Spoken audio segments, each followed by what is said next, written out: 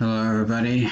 You're probably wondering what I'm doing with a setup that's different from what I usually use. And basically, what happened was I went on a trip to New York over the weekend, and while I was there, my laptop screen got damaged.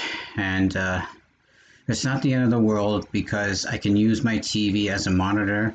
Uh, you know, before you know I still need to get my laptop screen fixed, obviously, but until then, I can use my TV as a monitor, so I can still stream and make videos for you guys.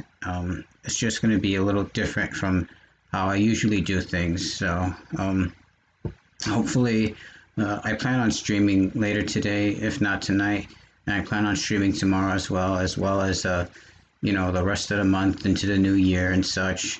I apologize for not streaming every day like I said I would, but hopefully I will commit to that more and hopefully also put out more videos while yeah, I don't know what else to say. Just letting you guys know what the deal is so that way in case anybody has any questions of why I'm doing things like this, uh, this is the reason why. Okay.